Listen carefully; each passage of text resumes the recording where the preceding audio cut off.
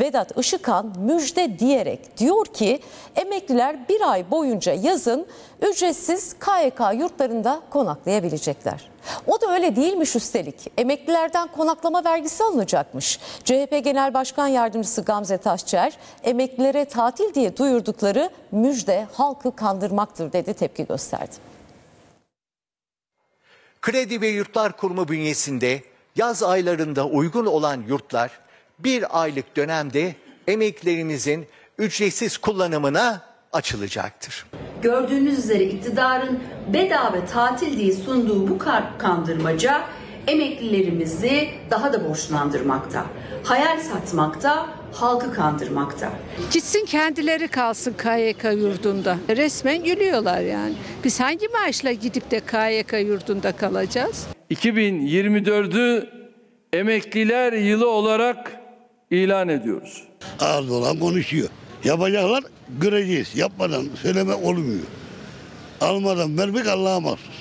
Emekli yılında da yüzü gülmedi emeklinin. Müjde olarak duyurulan bir aylık KYK konaklaması için emekliden vergi alınacak. Ortaya çıktı ki konaklama vergisi de ödeyeceklermiş. Öncelikle ifade edeyim. Her şey dahil ultra lüks tatil gibi sunulan bu sözde müjde insan onuruna yaraşmıyor. Öğrenci yurtlarında öğrenci dışında birilerinin kalması durumunda emsal bedel dikkate alınarak konaklama vergisi hesaplanması gerekmektedir. Bu nedenle emekliler bu yurtlarda kaldıkları durumda Kredi Yurtlar İdaresi tarafından emsal bedel hesaplanıp bu tutar üzerinden %2 oranında konaklama vergisi hesaplayıp bunu vergi dairesine ödemesi gerekmektedir. Ona da gücüm gitmez. Ona da gücüm gitmez. Zaten tatile gidecek param yok ki gideyim.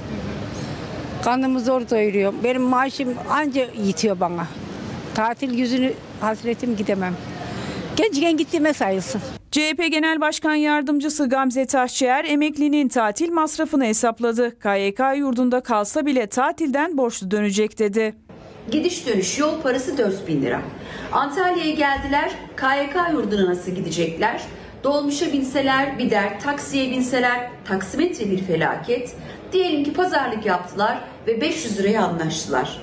Bu gidişin bir de dönüşü var, 1000 lira. Zaten cepte az para vardı, 5.000 lirayla maaşın yarısı gitti. Buradan oraya gitmem, masrafım, yol param, yemek param acaba bu 5 milyar karşılayabilecek mi ki ben oraya KYK yurduna gideyim de kalayım orada? Geri gelirken nasıl geleceğim?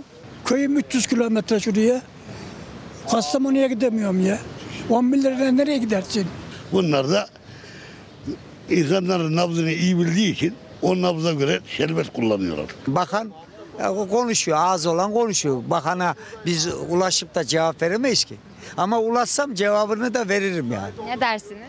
Ya ne diyeceğim o benimle bakanın arasındaki şey.